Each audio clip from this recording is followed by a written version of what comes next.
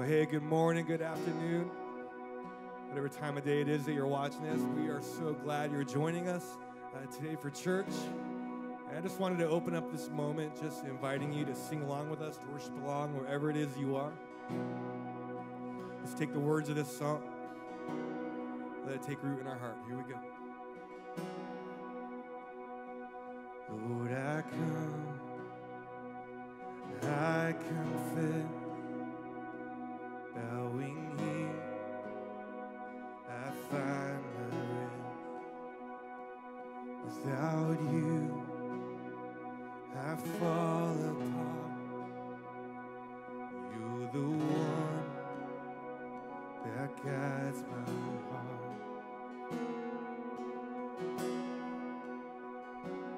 Lord, I need you. Oh, I need you. Every hour I need you. My one defense, my righteousness. Oh God, how I need you.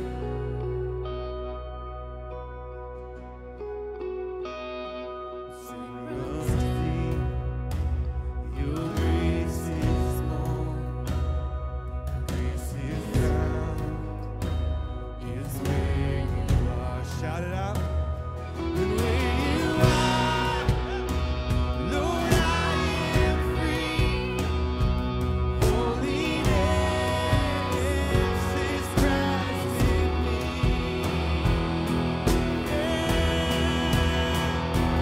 Lord, I need you. Oh, I need you. Every hour I need you. My one defense, my righteousness. Oh God, how I need you. Teach my song to rise to you. When temptation comes my way, when I cannot stand to fall on you, Jesus, you're my hope and stay. Teach my song. Teach my song to rise to you.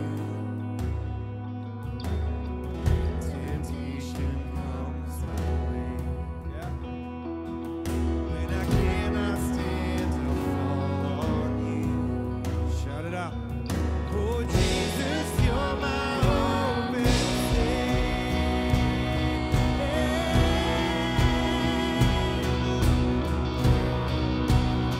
I place my trust in you. I place my faith in you. Yeah. You'll never leave me. You'll never forsake me. Lord, I need you. Oh, I need you. Every hour I need you. My one defense, my righteousness. Oh God, how I need you. Lord, I need you. Oh, I need you. Every hour I need you. My one defense, my righteousness. Oh God, how I need you. My one defense, my righteousness. Oh God, how I need you.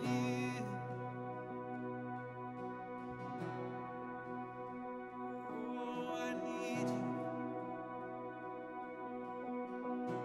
My heart crying out, my soul crying out, I need you, God. Oh. Sing, I need you.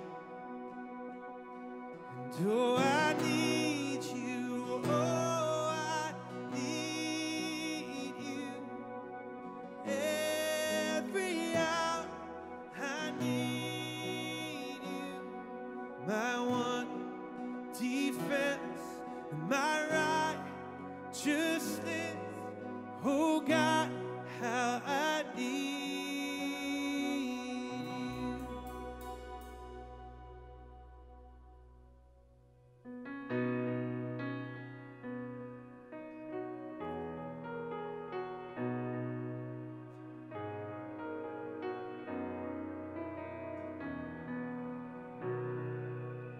Let the King of my heart be the mountain where I run, the fountain I drink from. Oh, he is my song. Let the King of my heart be the shadow where I hide, the ransom of my life. Oh, he is my song. You are good, good. Oh, and you are good, good. Oh, you are good, good. Oh, and you are good, so good. Oh, let the King of my heart be the wind inside my sails, the anchor in the waves. Oh, he is my song. Let the King of my heart be the fire inside my veins, the echo of my days. Oh, he is my song. Let the King of my heart be the wind inside my sails, the anchor in the waves. Oh, he is my song. Let the King of my heart be the fire inside my veins, the echo of my days. Oh, he is my song. You are good, good. Oh, and you are good, good. Oh, you are good, good. Oh, and you are good, good.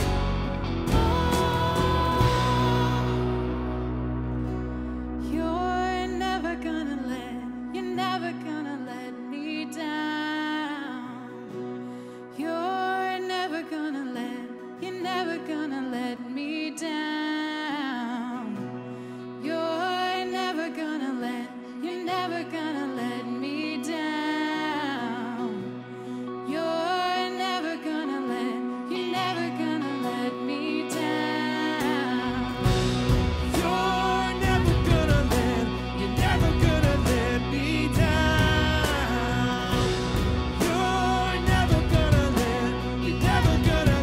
me down.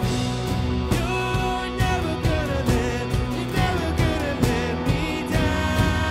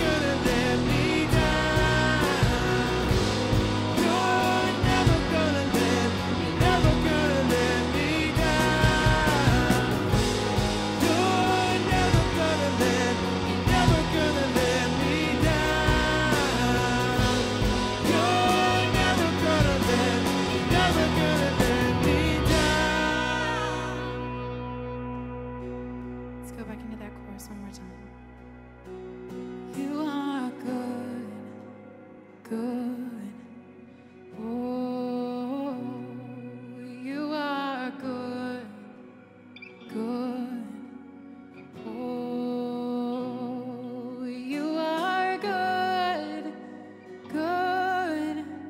Oh, and you are good, so good. Oh,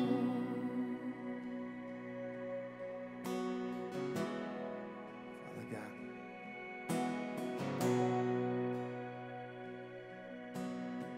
just taking this moment to recognize your goodness in our lives, Father God.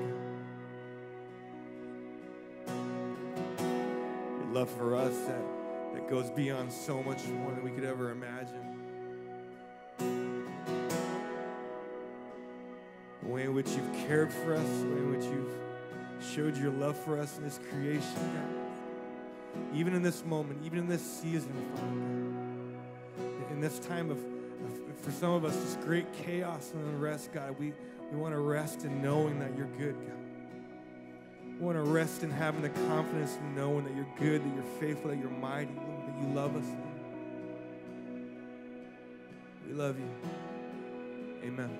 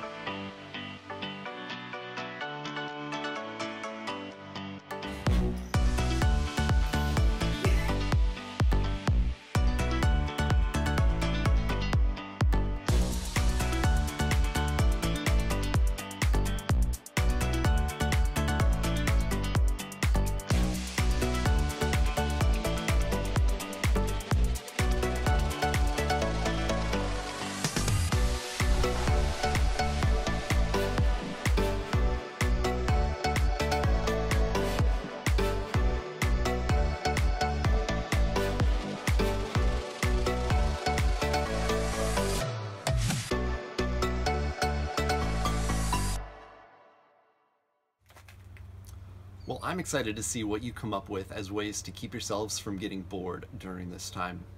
Me, I have found a great way to do that. It works if you have kids. It works especially well if you have young kids. Here's what you do. First, cancel school.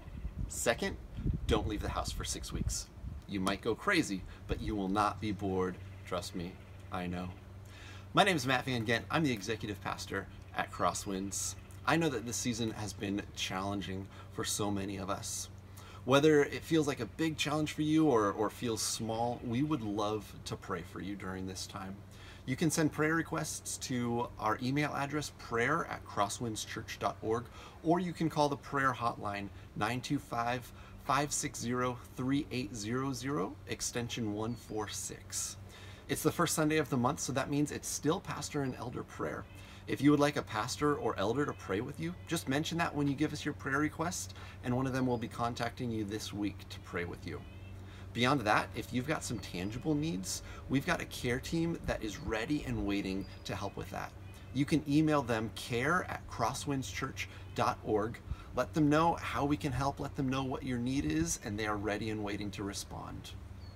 Well, Crosswinds, it has been so cool to see how we have made this transition to digital church, to see the ways that we have still been being the church, even when we can't gather together as the church. Whether it's watching videos online as we worship and learn together, or doing virtual small groups, or even worshiping through giving. That's a way that you can continue to be part of this church during this time. You can give online. We've got a link on our homepage, crosswindschurch.org, where you can sign up for that. Well, I don't know about you, but it has been so hard for me to keep these days straight while sheltering in place. Can you believe it is Good Friday this coming week? Our associate pastor, Jody Tay, has put together a self-guided reflection retreat that you can do.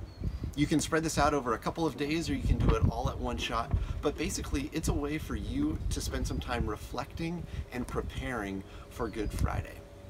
You'll have some time to reflect on Jesus' sacrifice that he made on the cross and look forward to what we get to celebrate at Easter. And speaking of Easter, this next Sunday is Easter. We might not be together at the church property, but Easter is still happening. Easter is still going to be amazing. It is going to be such a special service. I encourage you, just like we do in years past, think about who you can invite to that service. Now, you might not be able to physically be with them for that service. You might not be inviting them to a church building, but you can still invite them to watch that message. The season that we're in, it can be so hard to maintain hope. What better time to invite someone to watch this service as we remember the hope that we have in Jesus.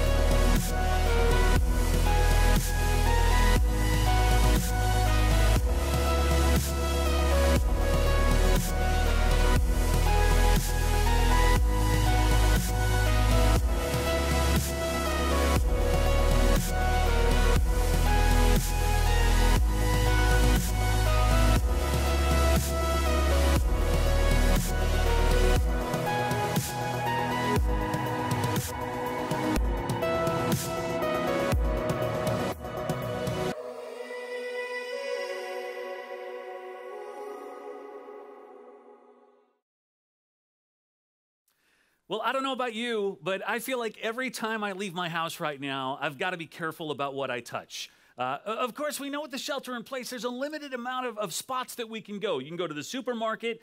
You can go out to restaurants that offer carry-out service only. You can go to the doctor. But generally speaking, we're limited. And even when I go to those places I just mentioned, like I said, I'm a little nervous because I feel like the virus could be anywhere on anything. I was picking out avocados the other day at Trader Joe's, and as I picked one up to squeeze it and see how ripe it was, I realized I am probably the 10th person to have touched this avocado. And then I put it in my cart, and I brought it home, a little afraid to actually eat it. I drove through Starbucks the other day. There's a new one right by the church, and our staff have been building friendships with the baristas. We've been getting to know them, and I saw Amanda at the drive-thru, who I had not seen in a few weeks because I'm sheltering in place, and as I paid with my credit card, I realized, oh man, she's been touching other people's credit cards, and those people have touched who knows what, and now it's on my hands. What can I do? So I quickly got some hand sanitizer out. I put it on. By the way, the only hand sanitizer that our family has is the stuff that our kids had around, which means my hands look like they're covered in glitter, and I smell like a preteen girl most days right now. I literally have a bottle in my pocket as we speak called Mermaid. But I got the hand sanitizer out. I quickly sanitized my hands, and then I picked up my drink and I put it to my mouth, realizing, wait, the hands that touch the credit card touch the lid on this cup. Is it safe to drink this? All right, we feel surrounded by it, right? And it's not just the virus. There are probably any number of things that you feel surrounded by right now. Maybe you feel surrounded by your fears or surrounded by doubt. Maybe surrounded by annoyance, depending on how many people you're packing into your shelter and how annoying they are. Maybe you feel surrounded by questions. Why is this happening? Why would God allow this? Or maybe you're out of work, or you own a small business and you're not bringing in any revenue right now, and you're surrounded by bills, wondering how you're going to pay them right now, surrounded by debt. Well, I was thinking about that this week, especially leading up to today as we kick off Holy Week. I was thinking about the idea of how we are surrounded by all these things, and then this terrifying thing, this virus, this enemy that would try and defeat us, it got me thinking about Jesus and the things that he was surrounded by that week leading up to the cross, this week that we remember as Christians. Think about it for a minute. Jesus was arrested by soldiers, surrounded in that moment by people who were armed and ready to fight him if he put up a fight. He was surrounded by people at his trial who were ready to pronounce him guilty and send him to his sentence. He was surrounded by those who would watch him get paraded through the streets on the way up to this hill where he would be crucified. Many of those onlookers who were happy to see him go through what he was going through. Ultimately, he was nailed to the cross, surrounded by more soldiers who would mock him and put a sign over his head that read King of the Jews and rolled the dice for his clothes and pierced him in the side. I mean, really, those final hours of Jesus' life are the story of Jesus surrounded by enemies who we later learn that Jesus forgives, right? Father, forgive them for they don't know what they're doing. But that doesn't take away from the fact that as we are surrounded right now by all of those things that I mentioned, our fears, our doubts, our questions, our unemployment, and a real enemy, this virus, as we are surrounded, we go into this week remembering a Savior who was surrounded by enemies as well. So, knowing that Jesus was surrounded, and you are too, can I tell you something that's always bugged me about the story of Jesus on the cross? That Jesus, surrounded by people who would see him go down, that Jesus would be abandoned by God the Father. In the middle of all that he's going through, all the things that I just said, as he's hanging on the cross, Jesus would be left alone by God. He would be forsaken. That part of the story drives me crazy. It is likely you know the part that I'm talking about. There is this moment where Jesus says this terrible line. It's terrible and that nobody should ever have to say it. It says in Matthew 27 that as Jesus was hanging on the cross, from noon until 3 in the afternoon, darkness came over all the land. And about 3 in the afternoon, Jesus cried out in a loud voice, Eli, Eli, lema sabachthani, which means, my God, why have you forsaken me? Doesn't that rub you the wrong way a little bit? I mean, if you attended our service last week, and by attended, I mean sat on your couch in your pajamas watching like everybody else. If you attended, you know that last week I talked about God being with us wherever we go, right? Yet here he is in this moment where Jesus needs the Father more than any other moment. Here he is being abandoned. Jesus is in the fight of his life. I mean, this is the battle of his life. For the Father to forsake him, leave him alone, to make it under his own power, what kind of God does that? What kind of Father? Well, this matters because maybe you are somebody who feels abandoned by God and all that's going on right now. Maybe you feel like he's just left us to fend for ourselves and try to get out of this thing under our own power, which honestly does not feel like enough. And maybe as you've been surrounded right now, you're asking the question, God, why have you abandoned us? Why have you forsaken me? Maybe you're not asking it, but in the next 2 weeks you will. And I want to show you something today that would indicate that we have been reading this statement of Jesus all wrong. I want to show you something in the Bible that's going to give you incredible insight into what was on Jesus' mind while he was on the cross. Believe it or not, I think we're able to know exactly what Jesus was thinking about during those hours that he was surrounded. And it's going to show you that he was not abandoned. And it's going to show you that God has not abandoned you. In fact, what we're going to look at is going to speak to you about whatever it is that you're feeling surrounded by right now. I cannot wait for you to see this. But first, how are you with song lyrics? Like, if I were to say, start a song and then stop halfway through the lyrics, would you be able to fill them in? Let's try a few. I'm going to start a song, and then in your living room or wherever you're watching this, whoever you're with, you try to fill in the lyrics, okay? First one, I'm going back a little bit. 1969, Neil Diamond. Let's try it. Sweet Caroline, ba, ba, ba, good times. All right, I'm sure you got that one. Let's do another one, all right? This time, let's go early 80s. The Police. Every breath you take. Good, I'm sure you got it. Easy one, easy one. And by the way, sorry that I'm singing it all for you right now, making you have to sit through this. But one more. Backstreet Boys, late 90s. You are my fire. Okay, the problem with me putting that song out there, now you're going to be singing it the rest of this video and not watching. I mean, you'll be watching, but really the whole time you're going to just be thinking about the Backstreet Boys. But don't do that, because we're about to get serious, back to Jesus on the cross, and you do not want to be singing I Want It That Way while you're hearing about the cross. I'm showing you that you know all the lyrics to all of these songs because there was a song that Jesus knew. In fact, any good Jewish person knew back in that day, and it was a song written by King David many years earlier, and this song was all about being surrounded by your enemies. The song is actually a cry out to God to be rescued, to be saved from the taunts and the torments, and like a lot of the songs that David wrote, this song is recorded in the Bible. It's Psalm 22.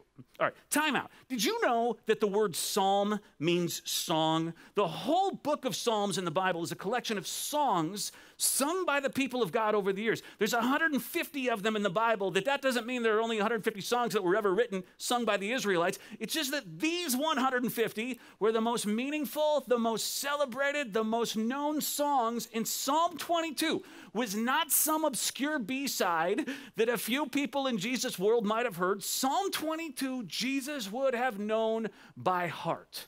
And that is important because as he hung on the cross and needed a prayer to pray, with 150 plus Psalms to choose from, he chose this one. And I want to share with you the first line of the song as we see it in Psalm 22. You ready? This is written by David 600 years earlier than Jesus on the cross, and the song begins, let's put it up on the screen. My God, why have you forsaken me? Why are you so far from saving me, so far from my cries of anguish? See, when the Gospels record that Jesus said this line, my God, why have you forsaken me? What they're trying to tell us is that Jesus began singing this song. Now, maybe that makes you feel a little better about Jesus saying that line about God forsaking him, because maybe it didn't really happen. Maybe that's just how the song goes, and it's just the sentiment of David way back when, but it doesn't reflect what Jesus is experiencing. Okay, but then of all the songs, why would Jesus choose this one? Why not choose the one that begins, I praise God, he is wonderful, he does great things? Why not choose the ancient version of Party Rock Anthem? Party Rock is in the house tonight. Okay, well, the answer to that lies in the rest of this song. It is 31 verses. We don't have time for me to read every single one to you, but let me just show you the next verse. You'll see why Jesus chose this specific song. Verse 2, my God, I cry out by day, but you do not answer. By night, I find no rest. Okay, that's not exactly positive either. So far, the song is a downer, but wait a second. Take a look at verse 3. You guys, verse 3 does a 180. Yet, okay, you know there's going to be a tone shift when you hear the word yet. Yet, you are enthroned as the Holy One. You are the one that Israel praises. In you, our ancestors put their trust. They trusted and you delivered them. To you they cried out and were saved. In you they trusted and were not put to shame. Jesus on the cross is praying the lyrics to a song. And yes, the song he chooses begins with saying, why have you forsaken me? But by the third line, he's praying, yet, God, I know that I can trust you and you'll deliver me. I know that you hear my cries and you will not let me down. Now again, this song is 31 verses. I will not show all of them to you. Can I show you a few others that are huge for helping you understand why Jesus chose this song and even more why this matters for you right now? In verse 7, the song goes, all who see me mock me.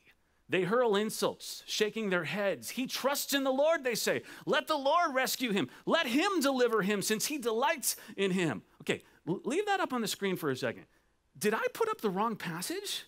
Is that David or is that Jesus? All who see me mock me and hurl insults and shake their heads. They shout out, let God rescue you. Doesn't that sound like it's directly from the crucifixion story, the story of Jesus on the cross? But it's not.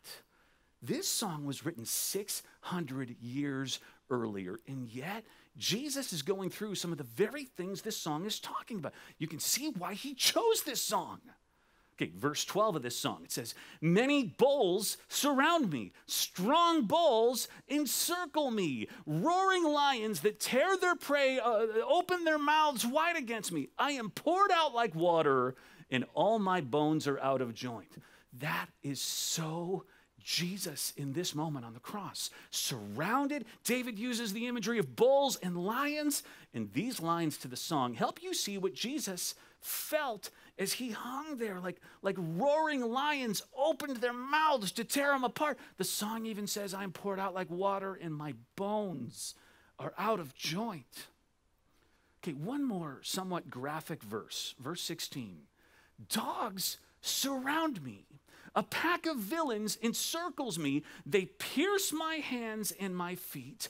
All my bones are on display. People stare and gloat over me. They divide my clothes among them, and they cast lots for my garment. Huh? Again, are you sure this wasn't written by Jesus? Because this is Jesus. This is more Jesus' experience than it was ever David's experience. Right. You're right.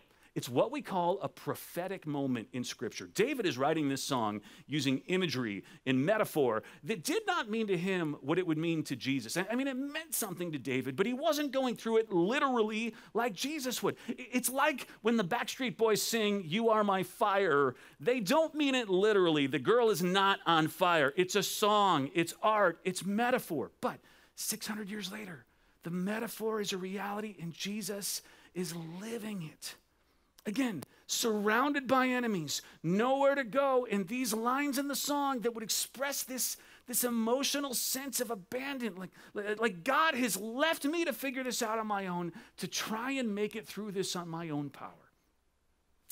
Did Jesus feel abandoned by the Father on the cross? Maybe. Maybe there were moments where he could identify with David, who wrote, "My God, why have you forsaken me?" And maybe you can identify with this song of David, surrounded by an enemy right now, and you're left to figure this out by yourself. You feel that way. But if you think that Jesus chose this song because he felt abandoned, what you need to know is that Jesus didn't just choose a song about being forsaken and being surrounded. He chose a song with a great ending. He chose a song that starts with abandonment, being forsaken, but it's all set up. It's all set up for an ending with a big twist. After this song lists everything that's going wrong, here are the next lines. But you, Lord, do not be far from me. You are my strength. Come quickly to help me. Jesus cries out for God to draw near. And then he says in verse 22, I will declare your name to my people. In the assembly, I will praise you. Okay, check this out. Here's the big twist. For he has not despised or scorned the suffering of the afflicted one. He has not hidden his face from him, but has listened to his cry for help. Jesus opens with, my God, why have you forsaken me? But then by verse 24, he's singing a different sentiment. Wait a second. You have not hidden your face. You have listened to my cry. Here's the thing. The Father did not abandon Jesus on the cross in his greatest moment of need. And he has not abandoned you. This battle you are in, that all of us are in, where we feel surrounded on all sides by an unknown enemy, this thing that seems so hard to defeat, you don't fight it alone. You have a God fighting right alongside you, and he will not leave you during this. He is with you every step of the way, and in fact, he is the one who is surrounding you right now. Everywhere you go, every supermarket trip, every Starbucks drive-through, every walk through your neighborhood where you cross the street to make sure you're at least 6 feet away from the virus walking towards you and your potentially contagious neighbor.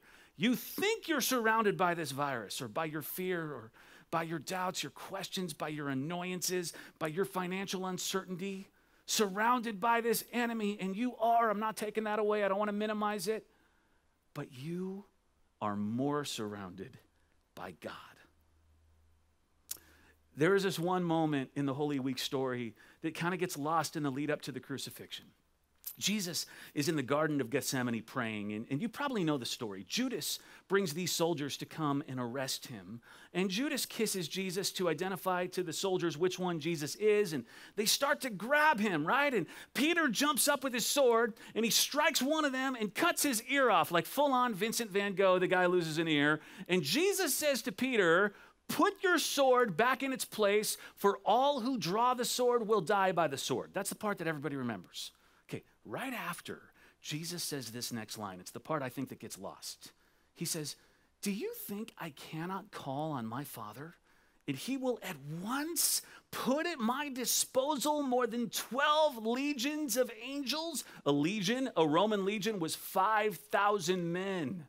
And so he says here, Peter, this battle you want to fight under your own power, don't you know that God has ready at his disposal to fight for us 60,000 angels? But he says, Peter, I'm not going to call on God because I have another mission in mind, which we know the mission was to die for our sins. But the part that we skip is that Jesus seems to know something we don't know, that there are legions of angels ready to fight our battles with us and for us, and we are not in this alone. We do not fight under our own strength. When we are surrounded, God has our back. Peter, don't you know that when we're surrounded by our enemies, God is with us, and he's bigger, and he's got armies waiting for him to give the signal? Now, where did Jesus come up with that idea? Did he just know it because he's God and he and the Father are one, and so as part of that, he knows what God has at his disposal, ready to do battle for us? Probably.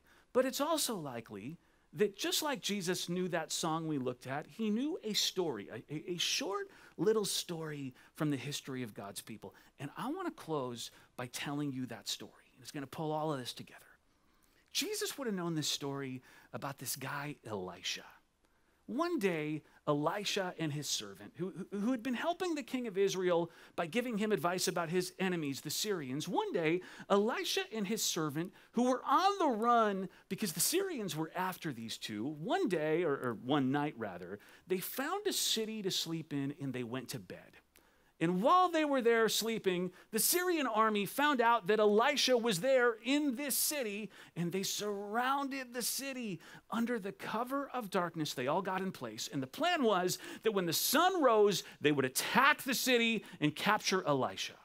So, early the next morning, Elisha's servant woke up a little bit too early, kind of pre-dawn, and he started going through his morning routine, brushing his teeth, whatever he did in the morning, making coffee. And just as the sun began to give off a little bit of light, You know the time I'm talking about? Not the part of the morning where the sun is even in the sky, but the part where it's getting close to the horizon and you can start seeing a little bit of an outline of the landscape around you. Right at that part of the morning, Elisha's servant sees that they are surrounded by the Syrian army, horses, chariots. Just like you have started to realize in the past few weeks that you're surrounded right now by all of those things I mentioned, the virus included, a sneaky enemy. We are surrounded. So the servant sees this, and he wakes up Elisha, and he says, "Oh no, my Lord, what are we going to do?" And Elisha wakes up. He gets out of his bed. He puts his arms on the shoulders of his servant, and he says, "Don't be afraid. Those who are with us are more than those who are with them." That is a hardcore line. Those who are with us are more than those who are with them. And Elisha prayed, "Open his eyes, Lord, so that he may see." And then the Lord opened the servant's eyes, and he looked, and he saw the hills full of horses and chariots of fire all around Elisha. God opened the servant's eyes to see that as much as they were surrounded by the enemy was surrounded by God. I can't help but think that maybe Jesus was thinking of that story when he said to Peter, "Don't you know that God would send legions of angels if we asked him to? Don't you know that in this battle you fight against an unseen enemy that seems to be all around you? Don't you know that what you're really surrounded by is God?" Maybe today you're the servant in that story. You found yourself worried and panicked and wondering how you fight this enemy on your own strength. Maybe you've even felt abandoned, forsaken, thinking, "God, why have you left me?" Maybe you've been a little bit more hopeful throughout this thing, but you're still looking at the effect that it's had on our economy and our school system, our social fabric, and you are saying, "God, where are you right now? Where have you been?" And what I am doing as your pastor right now is praying like Elisha did, like Jesus did on the cross. "God, would you open our eyes so that we may see that we are truly surrounded by you?" As we lead into Easter week, may you know that you are not abandoned. You are surrounded by our God who listens to our cry for help. Derek is going to teach us a new song that I hope, as you are surrounded, becomes a song that you can own in your fight this week.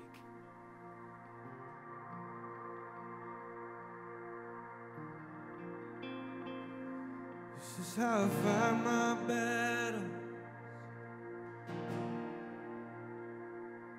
This is how I fight my battle.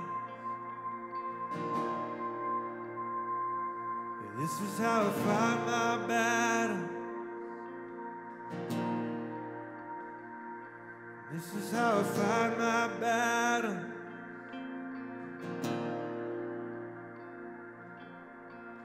It may look like I'm surrounded, but I'm surrounded by you. It may look like I'm surrounded, but I'm surrounded by you. It may look like I'm surrounded, but I'm surrounded by you. It may look like I'm surrounded, but I'm surrounded by you. This is how I fight my battles. This is how I fight my battles. This is how I fight my battles. This is how I fight my battles. This is how I fight my battles. This is how I fight my battles. This is how I fight my battles. This is how I fight my battles. It may look like I'm surrounded, but I'm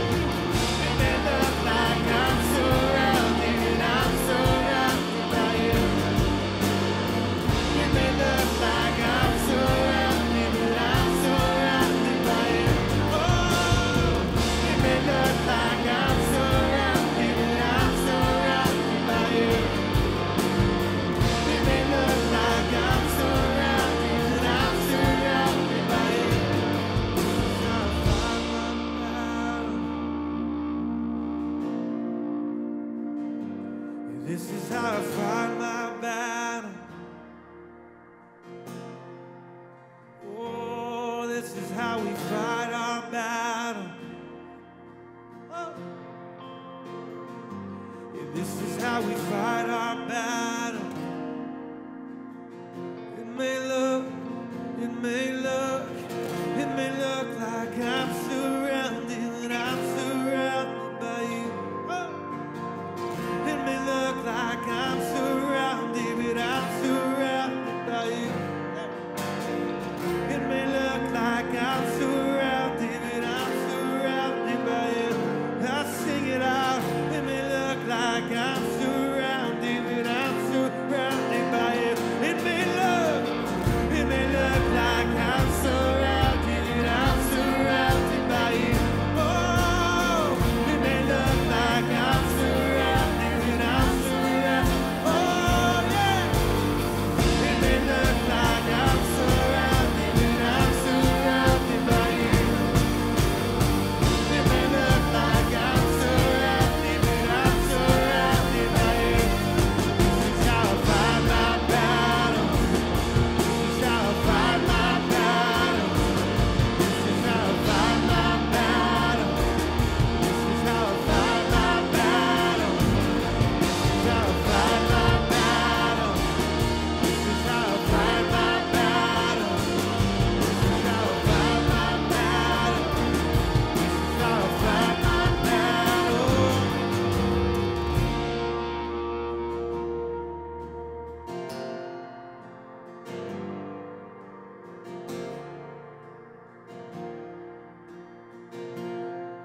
Father God,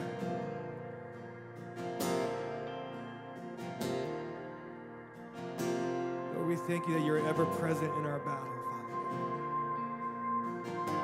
That you're not far off, that we're not alone. Even in moments of great isolation and great fear, you're there, giving us strength, giving us courage, calling us yours, Father God.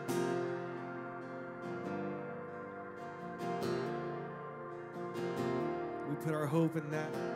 We base our hope in knowing that you're good, knowing that you're faithful.